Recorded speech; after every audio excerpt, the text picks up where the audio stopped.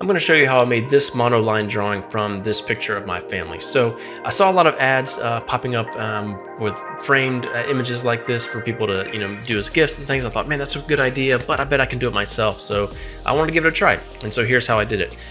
One thing I will say you need would be some sort of tablet of some sort with a pen. That's going to make your life a whole lot easier. And also I use Illustrator. You could probably do this on an iPad. I don't know. But for me, this is just what I have. So this is what I'm going to use. So I'm going to go ahead and open up Illustrator. And I'm going to make a new file. 1500 by 1500 pixels is fine. It really doesn't matter because you could scale this up, scale it down. Just do it somewhat with the same dimensions as your photo. So I'm going to hit create. And I'm going to import my photo or just drag it in. So I'm going to picture my family here. We'll drop it in here. And I'm just going to scale it up. Again, you don't have to. I could zoom into that and just work off there, but I'm going to scale it up holding down shift so that it stays nice and proportionate. And that looks good there. And I'm going to go to my layers panel, and here's my photo in here. And I'm going to make sure it's selected. I'm going to go back to properties, and I'm going to change the opacity to like 30%.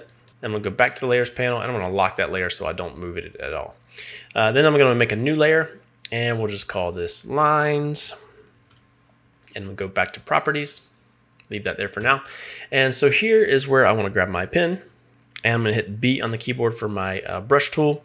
I'm actually going to hit Z, and I'm going to zoom in a little bit to my face, my wife here. So then I'd take my pen tool and I would start drawing here around the outline just to see how things worked, and realize this is going to look terrible. This looks like a third grader drew it, so I'm going to undo that.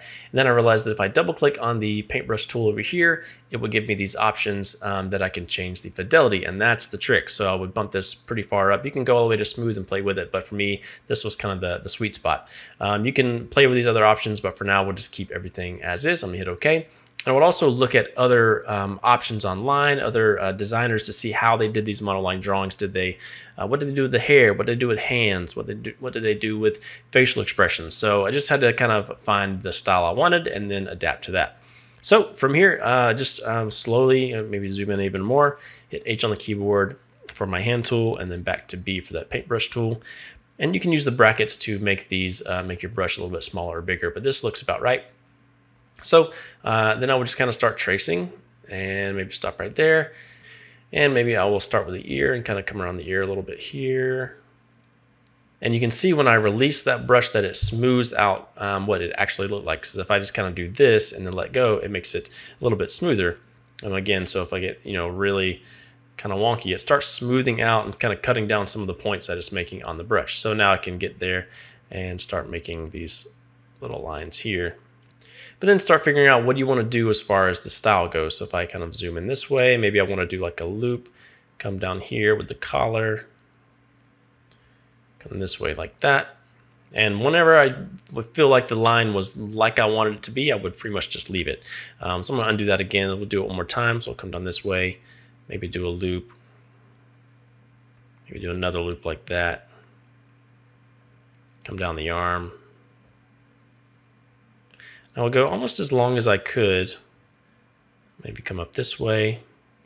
Okay, something like that. Then I'd hit H on the keyboard for my hand tool, kind of zoom around, make sure it looked good. Then I would zoom out to say like, okay, this works or it doesn't work.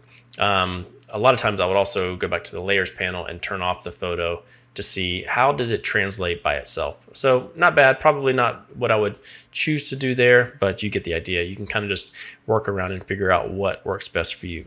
So hitting B on the keyboard, I'll go back and maybe mess with the hair. So we'll come maybe around here, and I'll just do like a little line. I'd kind of play around with the hair options.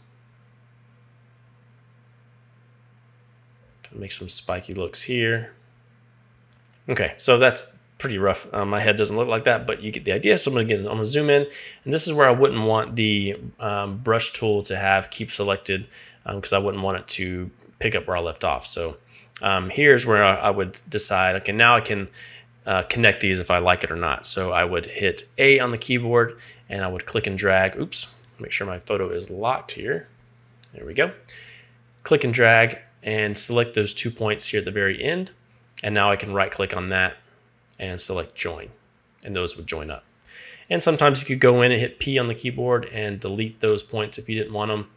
Or move them around if you needed to if you'd liked most things and maybe just want to fine tune a couple things. Well, there we go.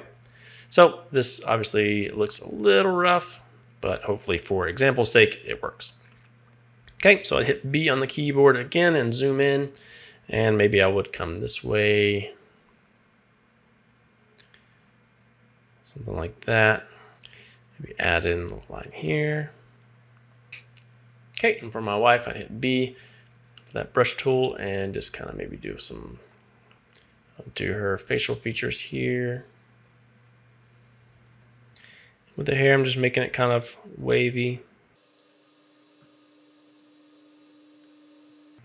And so with that fidelity set on that brush to smooth out your lines, it makes it look much better and much more professional. All right, so I'm moving pretty quick, but you get the idea. So I'm gonna zoom out here, hit V on the keyboard, turn off that photo. So her hair looks rough. She would definitely not approve of that and want me to redo it. But you know, after a lot of trial and error, after undoing, erasing things, maybe tweaking some lines, you can really get that look to be just right. So I won't bore you with doing the whole thing, but hopefully that gives you an idea of how those are made, at least in Illustrator with a pen tool. This is my final, once I was done with it, we had it printed and added to the house. Turned out pretty well. So before you run off to Etsy or wherever to get those custom made for you, maybe you could do it yourself if you have a little time and these resources that I have, or maybe some of your own. So that's pretty much it. Thanks a lot for watching, and we'll see you in the next one. Bye.